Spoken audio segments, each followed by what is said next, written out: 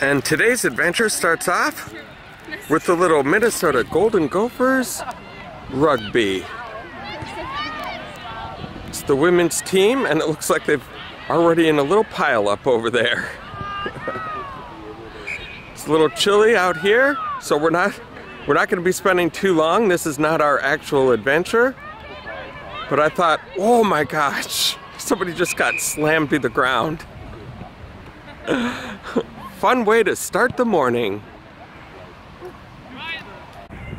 And today's adventure brings us to Falcon Heights, Minnesota.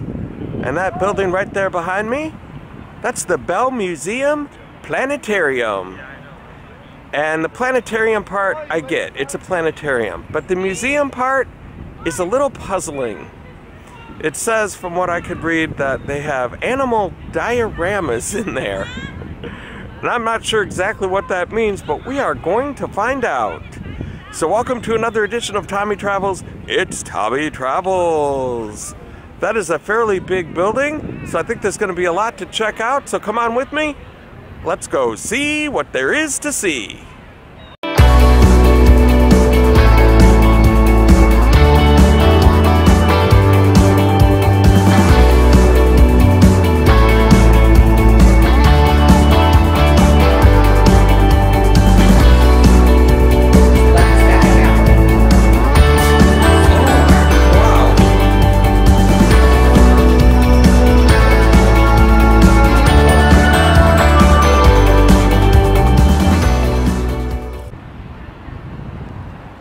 And what we are looking at here is their wildlife corridor. And you can watch their native landscape grow. And also the aquatic garden, which is this pond right here. Here's a little look at the inside of the building. And today's adventure is going to start at the planetarium. You can tell the space theme hallway there. Should be pretty interesting. I don't know how much I'll be able to film, but after that, then we're going to check out the rest of the museum. Well, I haven't been to a planetarium since I was in about 5th or 6th grade. And here it is, the big ceiling. You're going to see a lot of planets and stars and all sorts of things. Should be a lot to learn. So the show you signed up for today is Minnesota in the Cosmos. And this follows the journey of a little boy named Jacob as he goes on a field trip to Taylor's Falls, and then things go a little crazy. And he goes a little extra galactic. And then you'll learn about how Minnesota came to be, and the Earth, and all the stuff we went through. So yeah, after the video, we're gonna have some time for questions and let the credits roll, and then we'll go into talking about the sky tonight. So I'll come back down here and I'll point out some of the constellations that you can find in your own backyard and cool stuff like that. All right, so I will see you guys after about the 25-minute video, and we'll let it play, and I hope you enjoy. Oh, what's happening?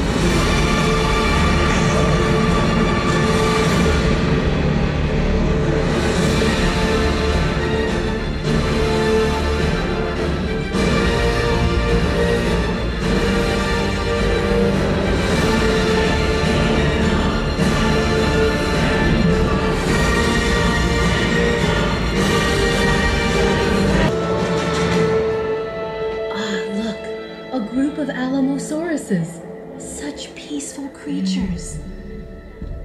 That's strange. Why are they all leaving? Tyrannosaurus Rex? Miss Science? Oh my gosh, Ross, get out of here, quick! Faster, faster, science! Faster, faster! Okay, I think we've lost her. Watch her soon!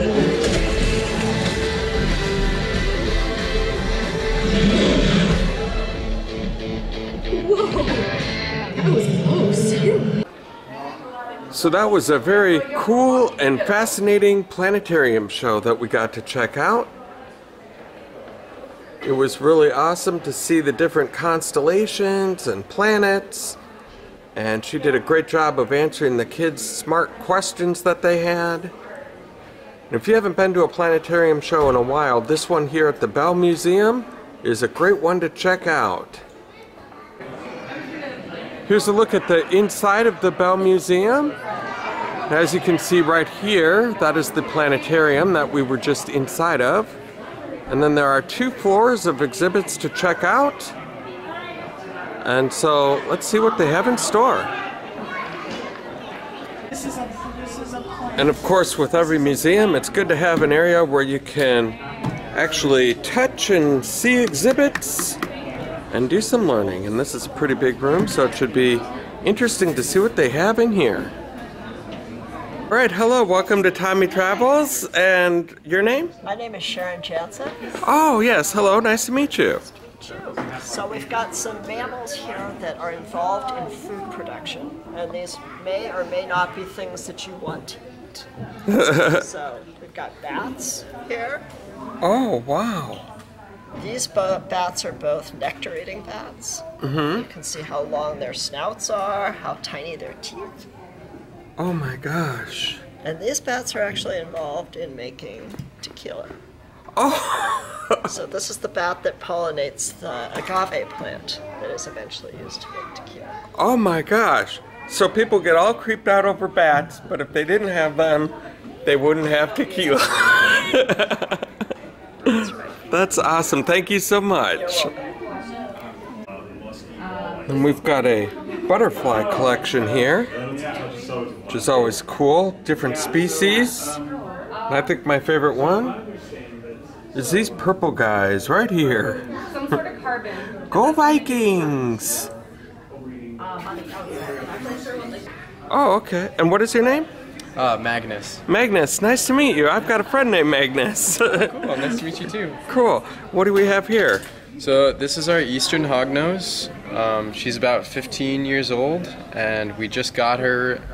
We rescued her from an abandoned apartment building in downtown Minneapolis. Wow. Yeah, so we've had her for a little under a year, but... How do you know that it's 15 years old? So snakes grow their whole lives, so just knowing the breed and how long she is, they made an estimate of about 15. Oh my gosh. And now, are those poisonous at all? Probably not. No, not venomous. Okay. That is really cool. But native to Minnesota, so you might find them around the southwest region, around the prairies and that sort of area. That is awesome. Can I pet it? Sure. Can I touch it? I just want to... Oh my gosh. And then how often do they shed?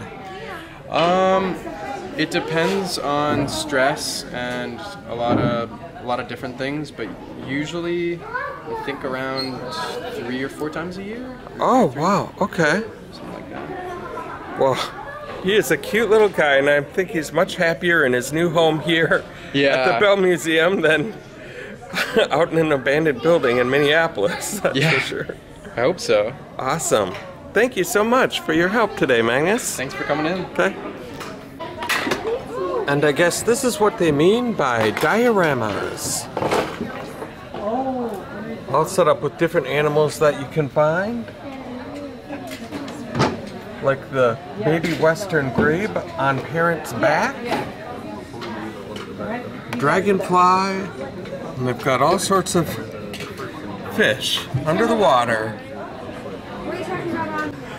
All right, so what is your name? I'm Darcy. Darcy, nice to meet you. And what do we have here? This is our female ornate box turtle. Ornate box turtle. Oh, look at that. I think her tail is the cutest little part. Oh, cute. How does it, what's the difference between that and a normal box turtle? So we've got a normal box turtle here. So she's just got all these pretty designs on her shell. Oh, okay. Well, that is really cool. Darcy, thank you so much. This is kind of a cool room here where kids can examine the inside of fruits and vegetables like this and dip them in paint and create cool masterpiece works of art just like this. Look at that, we even have a smiley face. That is awesome. Well done, kid artists. Well done. And here we have some tundra swans that are traveling from their winter homes on the Atlantic coast to summer breeding grounds in the Arctic. And they use their long necks to grab some lunch from the bottom of the pond. These are really, really cool dioramas they have in here. So hello, what is your name? My name is Adam. Adam, nice to meet you. Nice to meet you. What do you have here? This is a crested gecko. Oh, so he's a different color than the gecko from the Gecko commercials. He is a little more gray, isn't he? Yeah. Oh my gosh. Oh look, he just climbs right up your arm. And where do you find these guys? These guys live in New Caledonia. Okay. What happened to his tail there? So he used to be in an exhibit with the female. Yeah? And he would eat all her food, so she bit his tail off. Oh my goodness. Well, so is that going to grow back then? Or? Nope, his doesn't grow back. Oh no.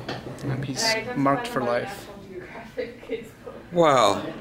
I guess he's not going to steal food, or? No, he's learned his lesson, I would hope. Well, thank you so much. Absolutely. And these birds that we are looking at here are called kites.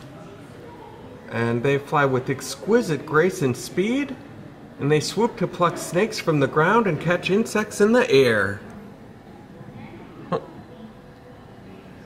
They were once very common along the Mississippi River as far north as Itasca State Park, but are now really only found in southern Florida and Central and South America. Feels like we're right up in the air, flying right there with them. It's kind of weird how previous adventures keep popping up in new adventures. Because what we are looking at here is the shores of Lake Pepin. This is the Minnesota side that we're looking at. But on a previous adventure, we went to the Wisconsin side and visited the birth home of Laura Ingalls Wilder. And then we went on a cruise on this very lake on the Minnesota side in Lake City, Minnesota. So it's kind of good to see that again. And this is a diorama of shorebirds that once stopped for lunch on these very shores. Oh, so here on this table we have some really interesting things. First, I will turn your attention to this. Yes. Now this, I just discovered what this was yesterday, Yeah? thanks to a National Geographic book. So this is actually quartz turned blue by this iron strip that you see right here. Okay. And then right here, so this is a giant fossilized shell. It's really heavy, I can't Oh, you don't pick it up. have to. Yeah, that's okay. And it is something called amorite. Amorite. Yes, so that was an ancient shell of an animal. Now, there are a few replicas in this room. And let's see, most people point out the replicas because they're the coolest things in here. So this one is a very common replica. This is the saber-toothed tiger, as you can tell by the very infamous long canine teeth. Yeah. And then also people love to ask about this skull. Now this skull right here is called a short-faced bear. Here's a diagram that shows the kind of the difference between a polar bear is this right here and the grizzly bear is right here. And the short-faced bear was even bigger than that. Now, they lived in California, and they went extinct about 10,000 years ago. Is that a real skull or is that a replica? That one is also a replica. Oh, okay. And then last but not least that people like to talk about here on this table is this. So this is called a desert gypsy rose. Okay. Most people think it is coral, but it's not. It is a rock formation. It is made by compressed sand. You can find these in desert areas, including in Arizona. Wow. Yeah. And it kind of does look like a rose, like little roses in there.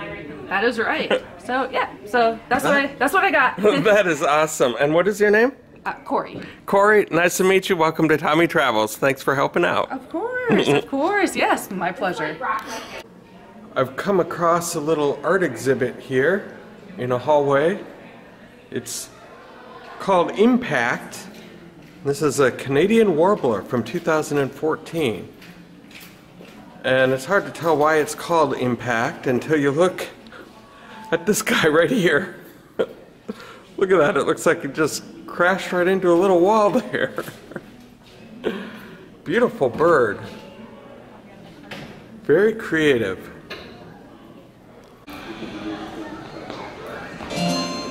Get ready for the mating dance round. You're being recorded. Remember all the moves you learned. Start dancing. Bow. Clap. Jump.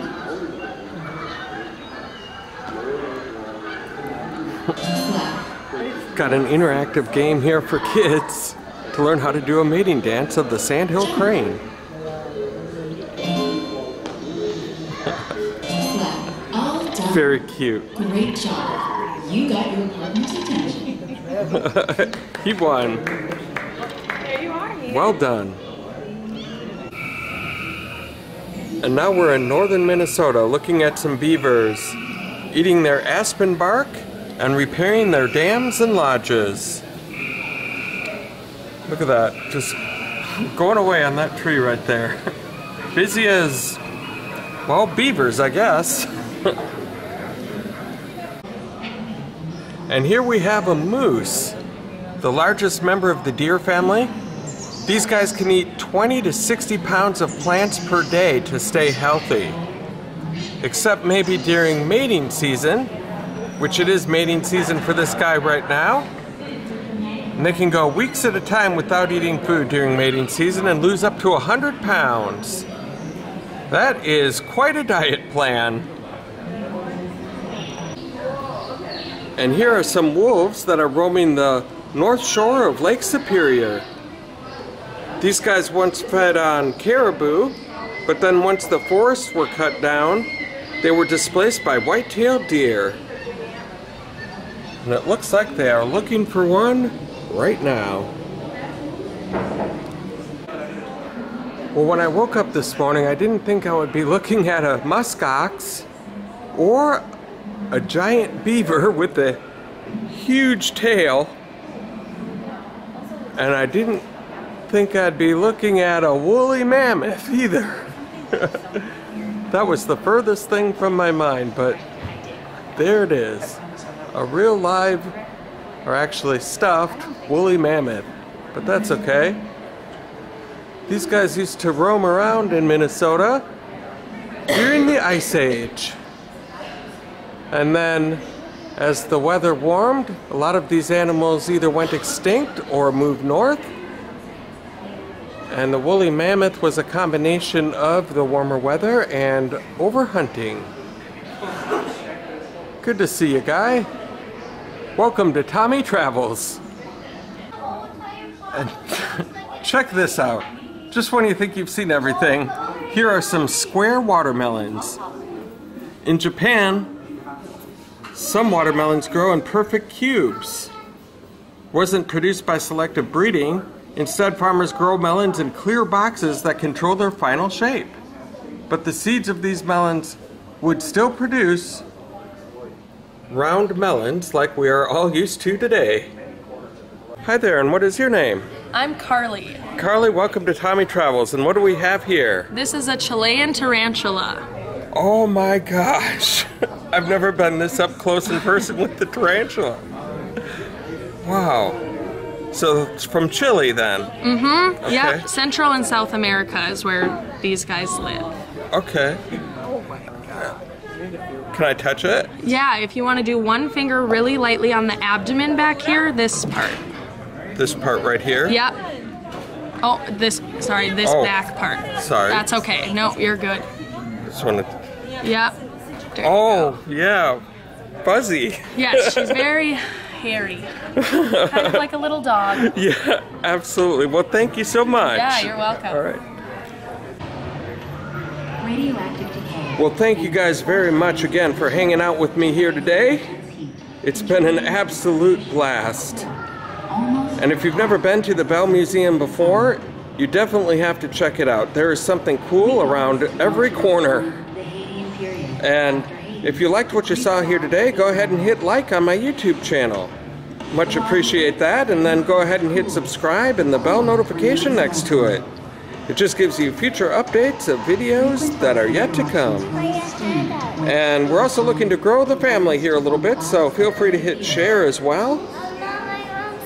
Definitely do appreciate that, and this is just mesmerizing to look at. And there is the famous water feature that we end just about every Tommy Travels episode in. Very beautiful and mesmerizing.